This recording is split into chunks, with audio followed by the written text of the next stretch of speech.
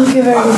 Okay, so for our second speaker, we're very happy to have Yichen. Lily is a graduate student in theoretical physics under supervision of Andy Strominger. Her research focuses on rapidly spinning black holes, the current CFT correspondence, and today she will tell us about critical emission for a high-spin black hole. Okay, thank you. Thanks for having me here. So today I'm going to tell you about critical emission from a high-spin black hole. This is work that we put up on archive on the very last day of 2017. It's done with Alex, who's here, and Achilles, who's a postdoc at UCSB, who used to be Andy's student. So in this work, we analytically compute the broadening of electromagnetic line emission from the innermost region of accretion disks, which surround high-spin black holes. Okay, so here's an overview. I'll first give an introduction, then I'll move to an overview of the near-horizon region of extreme Kerr black holes, as well as geodesics that originate from that region and reach a far observer like UMA. And then I'll move to the main part of our talk, which is on the line emission from black hole accretion disk. Everything will be done analytically. And then I'll present a model for a disk which obeys symmetries in the neck region. And finally, I'll conclude. So we live in a really exciting time. Now we have an unprecedented amount of data for spinning black holes. Many of you here are working on the Event Horizon Telescope, and in particular, I want to mention XMM Newton, NuSTAR, and SWIFT, for example, etc.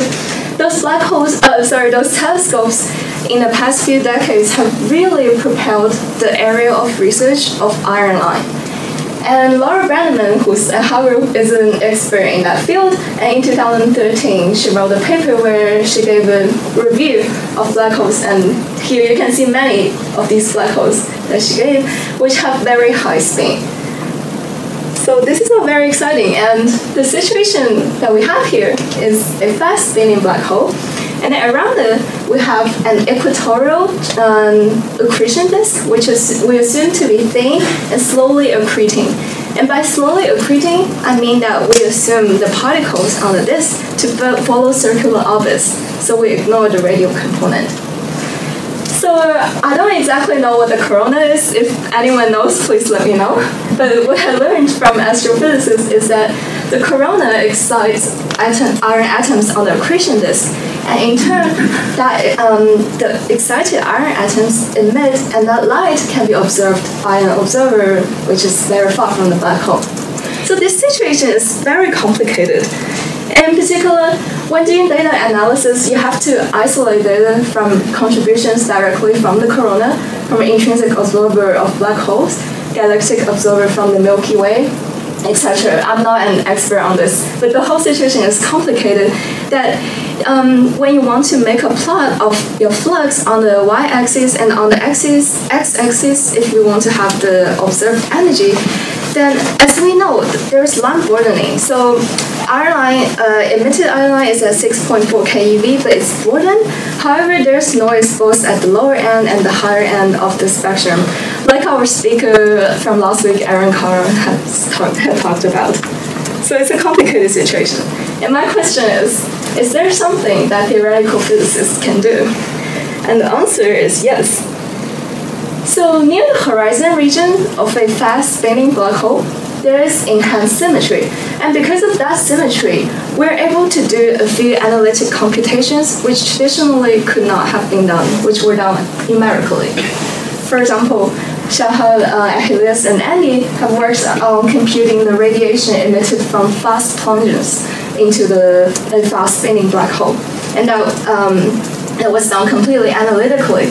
And also, Sam, Alex, Maria, and Andy have worked on magnetospheres, which are described by equations of force-free electrodynamics.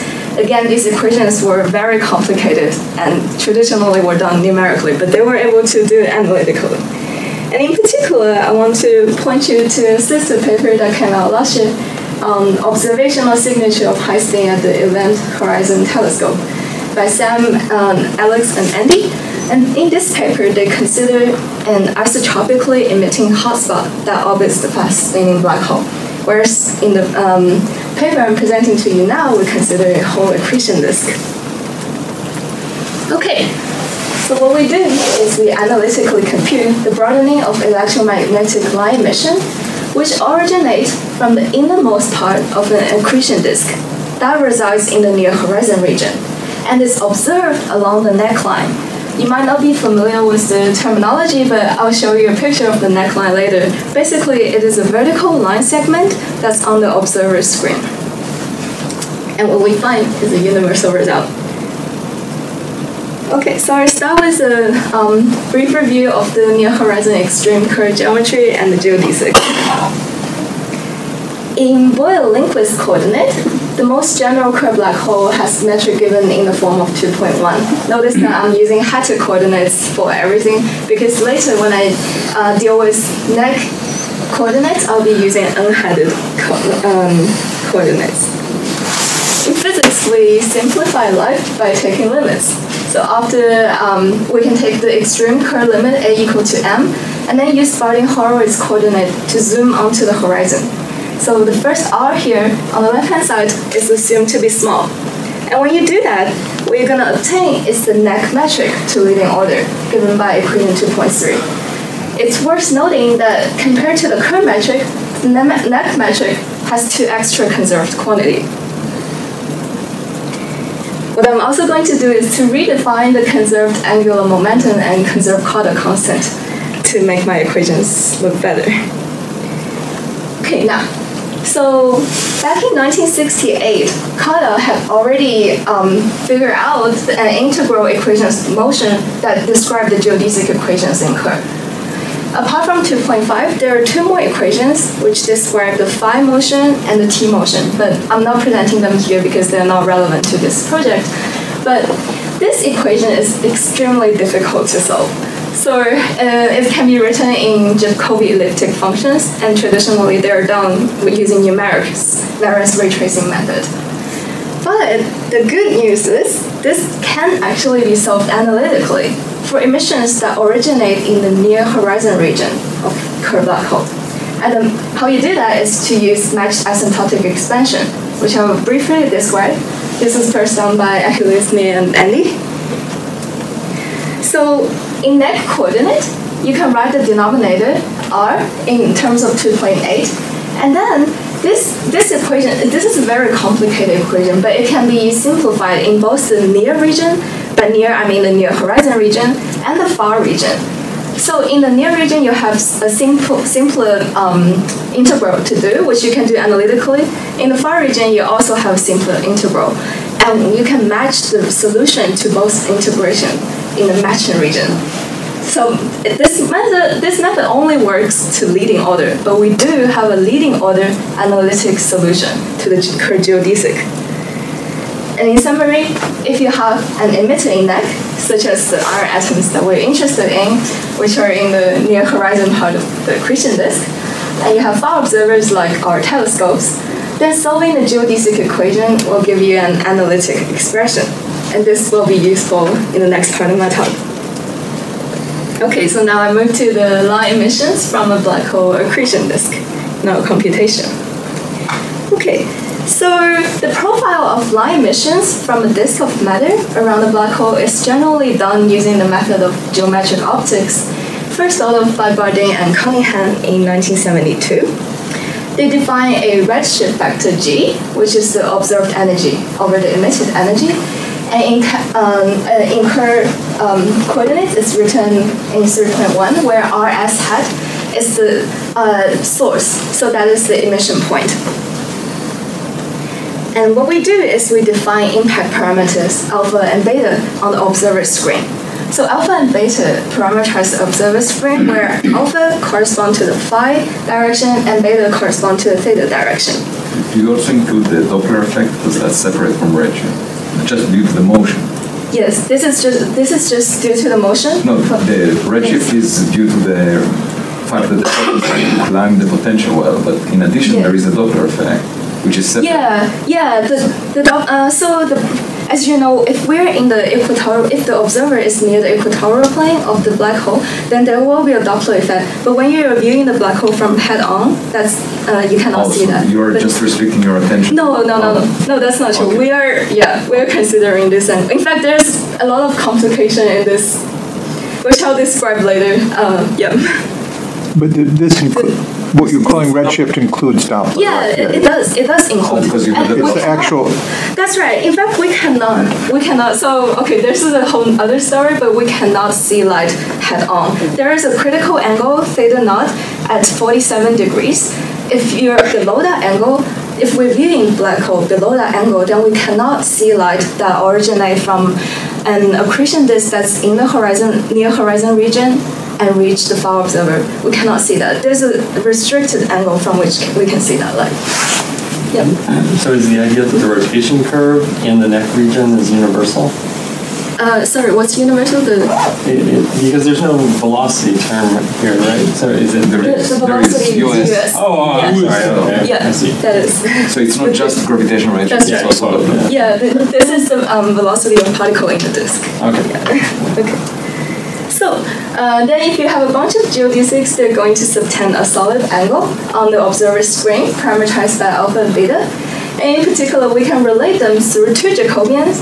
First with lambda and q, which are related to the conserved angular momentum and conserved Cauchy constant. And then to rs, the emission point, and g, the redshift factor.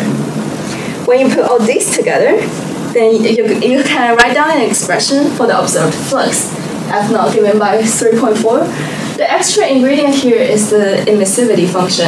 And this, traditionally, in most of the astro paper, what they do is to pick a power law or a broken power law to account for that. However, we have built, as I'll present in the next part of my talk, we will, what we'll do is to find a disk model which complies with neck symmetries. And that symmetry will allow us to fix this emissivity to a particular form. One other complication, there is gravitational lensing, so you can have orbits that go around many times before this. Yes. So is that included here? Yeah. So there are more complications. We're doing the simplest case. The model that we'll be building is really a toy model. But the only thing is it complies with neck symmetry. But you include gravitational lensing implicit here. And the fact that photons move on... Yeah, that's right, yeah. And what do you mean it's a toy model? I think this is what we're supposed to actually I'm sorry, I'm calling it a toy model. It is a simple model, okay, I should have It's not a toy. It's what we see. But later you see, it's a very straightforward model. It's a toy model, you won't get a PhD.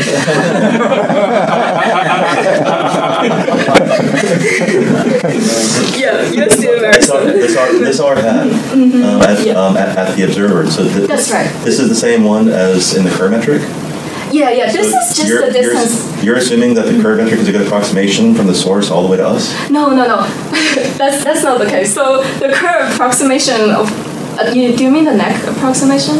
Well, no. I mean you're using these net coordinates that derive from the curve coordinates. This is curve coordinate. And that r is from the curve coordinate. That's right. And this is at us. This is what we're observing. Mm-hmm. So you seem to be assuming that this coordinate system is a good approximation from the source all the way to us. So in neck we have neck coordinates without the heads, and in curve, like as long as we have a curved black hole in our space-time, then we can describe the space-time using curve coordinates, which is but not too far from the black hole, it doesn't look anything like her. It's going to start looking like FLRW. But there GR is not important, so. You're okay. Yeah, in the far region, like when I described the method of matched asymptotic expansion, in the far region, the current metric, it becomes flat. The current effect is not important anymore. Yes. He's worried about Okay, so the first Jacobian is very easily computed. You can just do the differentiation. However, the second one is traditionally not computable, because of our lack of method in solving the geodesic equations, but we did find an analytic expression from it. How we found that was first using matched asymptotic expansion, and second, also taking into account that dominant contribution to the flux come from the emission point being at the near region turning point. So that's why we can find an analytic expression 3.6, which had never been found before. And because of that, we obtain a universal result given by 3.7. Here, beta is a function, an explicit function of G. I'm not writing it just because it's long. So the entire flux is given by an explicit analytic function of G. Here, the emissivity, I'm still leaving it aside, but it is a function of R, so you can when you integrate over it just gives an overall factor. And what we found is a universal result that's independent of models. So here I have some plots. I first bring up this vanishes outside the interval 1 over square root of 3 to square root of 3, right? Yeah, that's right. Yeah, the plot. Yeah, I was moving to it. Yeah, okay. So first, look at the plot on the left. Here we have the black hole shadow, the parameterized by alpha and beta on the observer screen. And all emission from neck are constrained to appear on what's called the neckline here. Okay? So here's the shadow, and on the right-hand side, I have made a plot for this. And this equation, the plot I made is for 3 different observation angles. And as Andy just mentioned, here, this value is 1 over square root of 3, and the top value here is square root of 3. It's constrained to appear in between the emissions. Okay, now I'll present the model, which is not a toy model. A symmetric model. So, if we have particle number current, we can write down a particle number current. For a disk, which terminates at ISCO, the expression I write down is given by J, which is rho, the particle number density, the number of emitted density. H is the Heaviside function, which fixes the accretion disk to terminate at ISCO, the innermost circular orbit. And the delta function fixes the accretion disk to be at in the equatorial plane. And finally, we have the velocity of particles in the disk. Now, if we assume that particles emit isotropically, then the local emissivity at the surface of disk is basically given by this rho that I have in my J. The next piece of ingredient is the most important from neck. Neck tells us that there is dilation symmetry, which is generated by the Killing vector RdR minus TdT. Because of that dilation symmetry, we know that we must have uniform particle number density per unit proper radial length.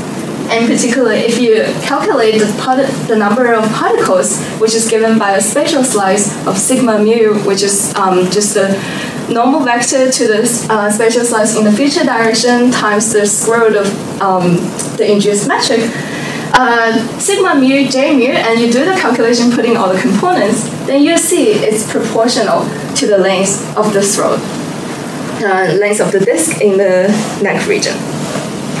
That fixes our emissivity function to be given by 4.4. And if you take the neck limit of this, then to leading order, it's just 1 over m squared. Now, the disk, because the disk lies in the neck region, if you integrate over the whole neck length, then that's going to give you log epsilon, where epsilon is such that epsilon is just a deviation from extremality for any black hole. The choice of epsilon cubed is rather arbitrary here, but the reason why we make this choice is because this way we have the ISCO at an order epsilon. And you can say that in the extreme current limit, the exactly extreme current limit, this really blows up because it's log epsilon. But it's the slowest divergence that we can find. For example, if you have a real black hole of A at 0.995 m, then in that case correspond to epsilon being 0.1, and log of 0.1 is just 2. Sorry. Yep. And now if I put every piece together, then the observed flux is given as a function of G in 4.6. In particular, this part is model independent, and the log epsilon comes from our symmetric model, which obeys the symmetry, the dilation symmetry in neck. So what have we done? We have analytically solved node geodesics that connect neck and far observers through matched asymptotic expansion. We have found a universal result for the flux F naught that originate from accretion disk in neck. This is completely independent of model. And we have built a model that obeys dilation symmetry in neck. But what else can we do? One thing we've been considering now, working with Andy, Alex, Dan, and Delilah, is polarizations. So say if the light is initially had already been polarized in the neck region, is there a way for us to use neck symmetries to figure out the initial polarization configurations, and then consider gravitational Faraday rotation, etc., and match it and then match it out to the neckline and see how the polarization is going to appear on the neckline on the observer screen. That's one thing we're working on. Another thing we're just thinking about is with jets. So we just learned from Michael and Johnson recently that jets don't appear as jets until they're quite far from the black holes. But what we're thinking is perhaps inside neck, there's some kind of loading mechanism onto jets. So we're still thinking about that. Yeah, and thank you. When I think about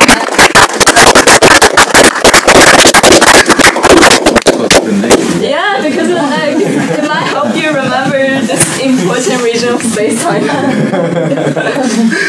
Okay, we have time for So I didn't follow the last bit where you said that you could get a universal emissivity profile. It's not the emissivity profile that's universal. The emissivity profile is dependent on our model. Okay. But for any model that obeys neck symmetry, it should have the same emissivity. Yeah. I guess that's the statement I don't understand. What exactly are you saying? What's universal? Yeah, what exactly is universal? So the emissivity is this thing multiplied by an integral over emissivity. However, this factor here is what's universal, and the emissivity just contributes an overall factor. So it's a normalization. That's right. So G, this function of F as a function of G is universal. G is like velocity shift or redshift. Right? Redshift, that's okay, right. So this is the part that I'm having difficulty understanding. Why this should be universal. Because, this radiation is coming with some, corona is irradiating it. There's all sorts of funny stuff going on there. How can you just eliminate all that physics and say that finally I just have one function that doesn't care about anything else? So I'm not considering emission from the corona, but an equatorial accretion disk. And for any emission from that equatorial accretion disk inside neck, this is the result that you will get. It is a universal result. When you say universal in terms of what? Like if you vary some parameter, it's universal. He's saying if you vary anything, only the coefficient, the normalization will change. But the shape will always look exactly like this. I'm saying regardless of the model you're using, for example, there's Novikov-Thorne model, which is very famous in astro literature. Even for that model, regardless of the model, the dependence on G will be given in this form. This will be the shape of the iron line curve. Okay, so the shape of the iron line is universal. That's what you're saying. This is the shape, yeah. The normalization can be dependent on astrophysics, but the shape is universal. Yeah. So does it match simulations? So we haven't done simulation. Well, it must. This is the correct result. If it doesn't match simulations, it means we made an error. Yeah, I mean, follow I'm not able to understand this physics. Simulations are wrong. Far be it from me to put any stock in simulations. But but one important point is that we are only considering the portion of accretion that's inside neck. We know that there's the accretion disk is big and goes outside of neck. So the ISCO for if you're in a high spin case like A = 1, then I think in Boyer-Lindquist coordinates everything is at one RG, right? So you've got the ISCO and the event horizon is all at the same coordinate level, but they're at different. That's right. And they're infinitely far away. Exactly. So this in the talk, Alex. This is a test of how good your numerical code is, if you can reproduce it. I'm not joking. It's exponentially difficult to reproduce this because as you get near this fixed point, you're probably just using a few grid points on this region. As you get near the fixed point, the physical volume of this region goes to infinity. and so your computer will have a very hard time. Alex, you should make a strong statement that this is also a test of an observatory that claims to see. No. Okay, how about this? If your numerical code can verify this, I will give you $50. And Shep, if you can see this with your observatory, you give me $50. Well, that sounds like some golden handcuffs to me. What about you? I get nothing. I'm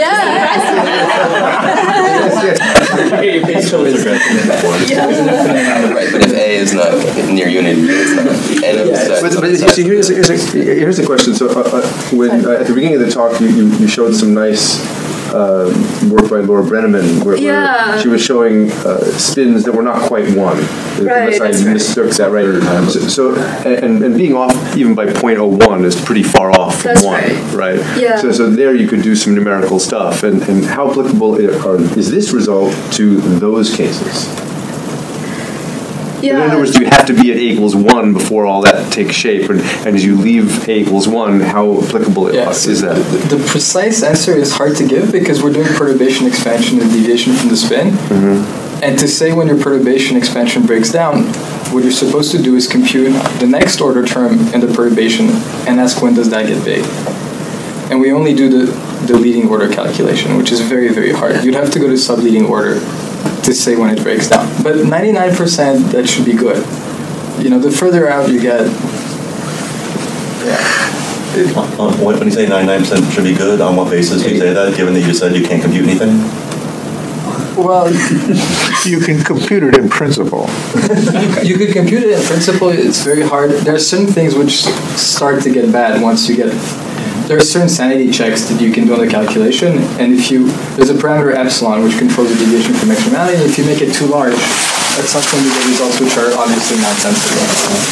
So if you do that, I'll give you back the $50. You're going to pay me when I figure it out the other way. Have you had a Yeah, I have. So one of the assumptions that you made was that the emission is isotropic. Yeah. Right, but I would think that physically speaking, it's natural to assume isotropy in the rest frame of the emitting material. Because if you go to an atom, even there you have some structure. Yeah, exactly. But definitely not if the atom is moving close to the speed of light. I mean, so the emission is being. It's isotropic in the rest frame. Yeah, exactly. So it's which, in the is rest it in the frame rest frame of that you're saying? The assumption? That's right. Yeah, so the Okay. particles are moving So at you do have speed u. beaming. You have beaming. Yeah, that's right. Okay. Yeah. However, the situation is really very complicated. As I learned, accretion disks are not generally a thing. So, yeah, this is ideal case. Thank you. Okay, let's continue. I just wanted to add one thing with those. I found it very striking that there's this bizarre maximum blue shift. So actually, most of the stuff that comes out, we thought in the beginning, when you get near to the horizon, everything is going to get redder and redder. But in fact, it gets bluer because the Doppler shift is more important than, because they start going around fast. The Doppler shift is more important than, and there's this bizarre absolute maximum for the blue shift. How much is it? It's 11.2 kV. Is that what it is? Yeah, so it's square root of 3 times the iron line energy, which is 6.4. It's 6.4 times square root of 3. That's right. Yeah. And so if you might look up in the sky and look for, spots that are emitting not at the iron line, but at the iron line times the square root of 3. Seems like a very... Yeah. Nothing like that's been observed.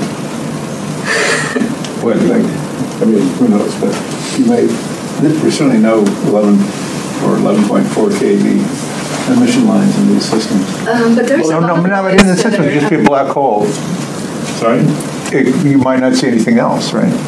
Well, I'm saying first, there's a lot of noise, and also at the same time, it's possible that outer region of accretion disk have a lot. The emission is so much higher. Like the actual number of photon you count is so much higher that even when it's a peak in net, maybe it's just a tiny peak that we can't observe in our data. No, but certainly the Brenneman curves have blue peaks. They have blue shifts. Yeah, and the maximum is a function of the angle. So things kind of like this, aren't they? Yeah. Well, that does raise the question that she was asking. So what is the emission measure in this region? Have you tried to calculate that? In other words, how much stuff is there actually emitting in here? Well, the emission measure is really small, you won't see anything. Right? Well, so that's it. Whether these effects could be big or not, this divergence is actually a good thing, not a bad thing. So in an idealized world where you have an extreme black hole that has an accretion disk that goes all the way to the bottom, you actually see an infinite amount of energy coming out. And that's not unphysical because it would take an infinite amount of time to feed. So something will cut this off. Right. But the fact that the leading order approximation gives you an infinite result lends hope to the idea that in the real dirty world, there still could be something you could scrape out under the dust.